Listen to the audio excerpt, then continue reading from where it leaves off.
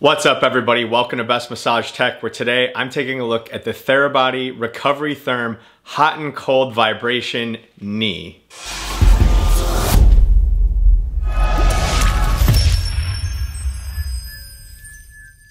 So this device is one of a few that's part of Therabody's new Recovery Therm line, which is their contrast therapy devices, which essentially replace ice packs, heating packs. This one actually includes some vibration. They call it cryothermal technology, but essentially it's just contrast therapy and different tools. And this device specifically is sort of Therabody's competitor, the Hyperice X, which I reviewed on this channel a little over a year ago. And it is essentially just a self-heating and cooling wrap that can essentially relieve the need for ice, relieve the need for heating packs. So in today's video, we'll take a look at what comes with this device out of the box.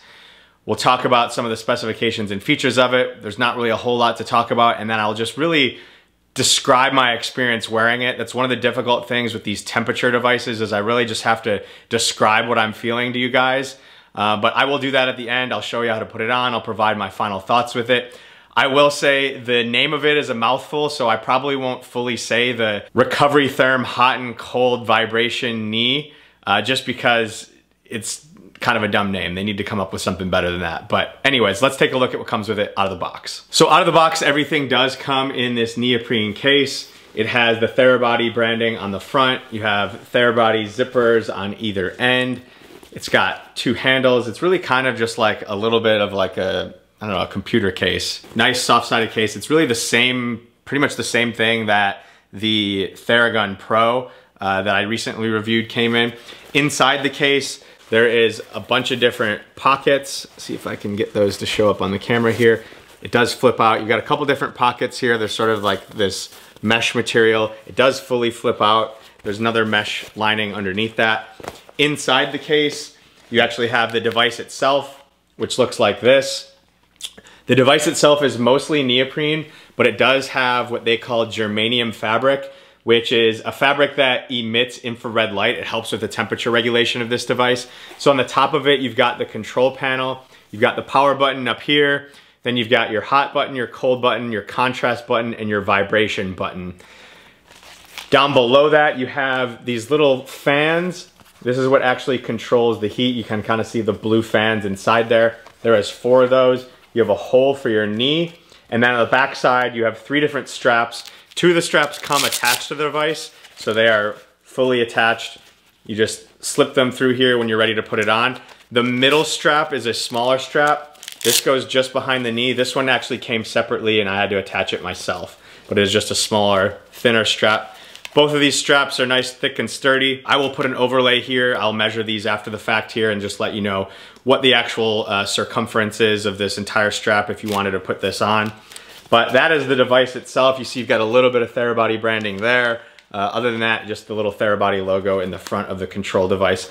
On the back of it, it does just say the inner fabric is 89% germanium infused nylon, 11% spandex. The outer fabric is 84% nylon, 16% spandex.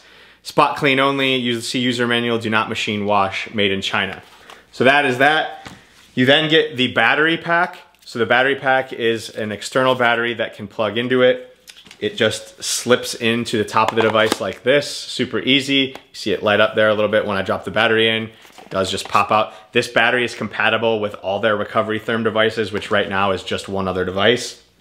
Then you have a charging cord and block. So you've got the wall outlet here, just like that. And then the cord actually into the block is USB-C, but the other end of it is USB-C or USB-A. So essentially this cord is multifunctional, so you can either take it directly from the wall and plug it into your battery, which is a USB-C, just like that, or you can sort of switch it around and plug in the USB-C on one end and plug in your little USB-A adapter and use any sort of USB-A port to charge it directly there without this block. So kind of cool there that they include that little USB-A adapter. But once it's charged, you just go ahead and drop that battery in. So again, I'll just show that again here. And you want to make sure there's some little prongs here on the top of it. Those go facing out. Then lastly, you get a little Therabody envelope like this. Just has a unit warning and a little user guide. The user guide is actually pretty useful here because there's not a lot that shows up on this screen to let you know what's going on. So it just helps you with putting it on. But really what is useful is it gives you the information for each of the preset protocols. So once you do turn it on, and I'm just gonna turn it on right now quick just to show, you just press it, it vibrates quick a little bit, but you'll see there's a couple different lights around here. I'm gonna turn the cold function on. So you see there's 6 blue lights that light up here. Each one of these blue lights represents a step of the cycle. So for example, in the cooling cycle, there's gonna be all 6 steps. It's just gonna do cold for 3 minutes. But on the contrary, no pun intended, if you hit the contrast button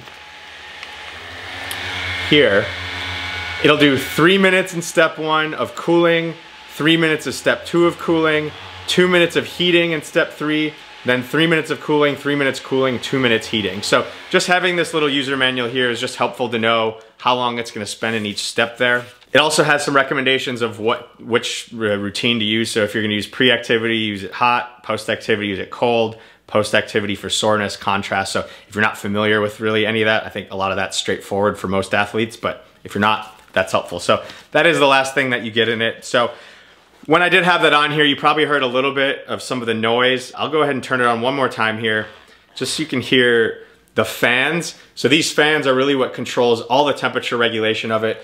And I guess I should also mention the back side of these, behind the straps. This is really the only places that you're gonna actually feel the temperature is on these plates. And on the edge of these plates are these sort of metal prongs. These also have a lot of the temperature regulation on them. And actually they're still cold from when I just had that on. But so there's these little prongs underneath each one of these. Just helps increase the surface area of where you're actually feeling that. But you're not gonna feel anything on these in-between areas where it's just neoprene. So most of the temperature regulation limited just to those areas. Now, again, I do wanna turn it on just so you guys can hear the fans. It's not anything super loud. You do only hear the fans when it's in the cooling mode. Hold it up by my mic here. But I would say it kind of sounds like a small drone. It's definitely louder than like a laptop fan. I would say from what I recall, it's louder than the Hyperice X fans were, but these fans are definitely bigger than the fans on the Hyperice X. When it comes to the heating function, there's no real noise associated with that. It's just a little bit quieter. It's not as loud. And then what is really a little bit loud is the vibration functions. So there is 3 different vibration settings you can see here. So you just quick press those. So that's essentially all this thing does. I will go ahead and show myself putting it on now and then describe what I'm feeling while I'm wearing it. So in order to go ahead and put the device on, just go ahead and undo all the straps. You wanna make sure that you're lining this hole up with your knee. The control unit should be towards the top. Now they do recommend using it with your knee at either a 90-degree angle or straight. So you do have to kind of straighten it to put it on, but I recommend putting on the top strap first. It just, from my experience, seems to be the easiest, followed by the bottom strap. And then once you have both of those straps on, then go ahead and adjust the small strap behind your knee. So once you've got those all on, go ahead and just adjust it for comfort. Again, you wanna make sure that this control panel is to the top and this little hole is lined up over your knee. Now, this battery does slip out really easily, so you just wanna be careful. You know, you can see this here, nothing really holds it in. So just wanna make sure again that this is towards the top. And then once you're ready, just go ahead and turn it on. Now, a couple things about this. The battery life is gonna vary on this depending on what setting you're using it on. So they do rate it as a 60-minute battery, and that's gonna be 60 minutes on cold. If you're using it on the hot setting only, it'll last about 90 minutes. And if you're using the contrast setting, it'll be about 30 minutes only. So pretty decent lifespan of the battery. And again, you do have the removable battery, so you can get more batteries and replace them. But once you're ready to go ahead and turn it on, you just press this button quick. You'll hear 2 little vibrations. That'll let you know that it's on. And I'll try to show the control unit here, but I'm gonna go ahead and do the cold therapy. And so with the cold therapy setting, it does automatically turn the vibration on the lowest speed. And almost immediately you start to feel it get cold. It's actually pretty impressive. And I'll lift my leg up here.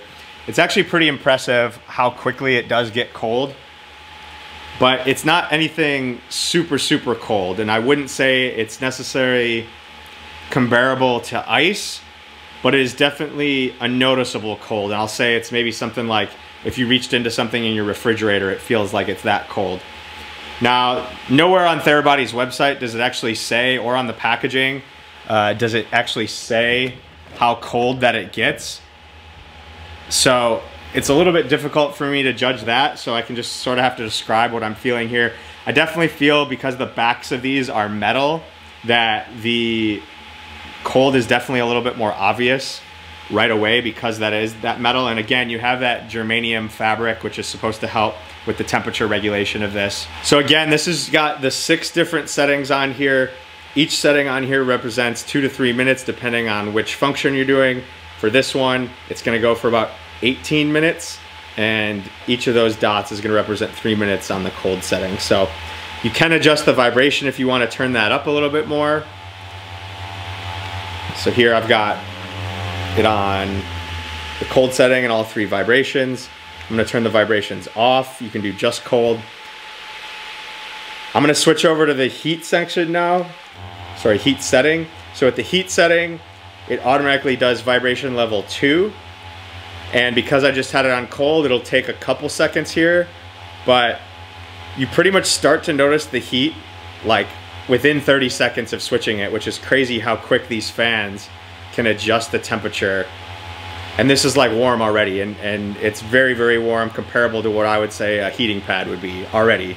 Again, I'm only feeling it directly below these fans though. I'm not feeling it on this area around my knee at all specifically, so it's definitely targeting like my quad muscles and sort of my calf and my shin. So that's what the heating setting does. Go ahead and stop that, and I'll go to the contrast here. So contrast, actually, I was saying earlier, it shows you orange light and blue light when it's going to be cold and warm, so you know what's coming next. And you'll see it's got all 3 vibration settings on here right now as well. And so this one with the vibrations, it's sort of like pulsating in the vibrations as well. It's not just a constant vibration. And again, this is on cold right now, so I could sit here for a full session. I don't think it's super valuable for you watching. I just wanted to show what it does. I'm gonna go ahead and turn it off. But again, this technology is really crazy. It's similar to the Hyperice X technology. The fact that they're able to change the temperature so quickly. I guess the benefits of this that I would say is that it's obviously a lot less messy than a bag of ice. It's a lot less work than running around with a heating pad and trying to wrap it around your leg. I think the technology probably has a little bit of ways to go. I think if they can make the fans smaller and quieter and add more of them, I think we'll start to see devices for maybe your shoulders and just different parts of your body. I think this is just the beginning of it. The price tag of this is currently $399. It does include a 1-year warranty. It is FSA and HSA eligible. Certainly if you have the budget, it's something worth playing around with. If you're somebody that does have to ice or heat your knee a lot, if you have a lot of inflammation or you really just need to warm up, certainly could be worth it from a convenience standpoint, but at that price tag, it is a pretty expensive tool and you're paying for basically some really new technology, but overall, it's definitely cool. No pun intended there. But yeah, it's just gonna depend on your budget. I don't think this is necessarily worth it for me, but certainly something I am gonna continue to explore as the technology with these evolves.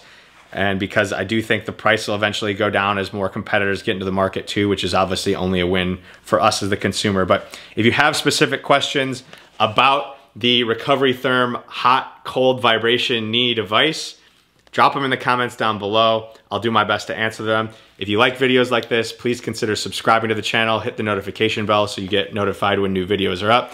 Consider giving the video a thumbs up. But otherwise, that is the Therabody Recovery Therm hot and cold vibration knee device. That's a review. Enjoy your recovery.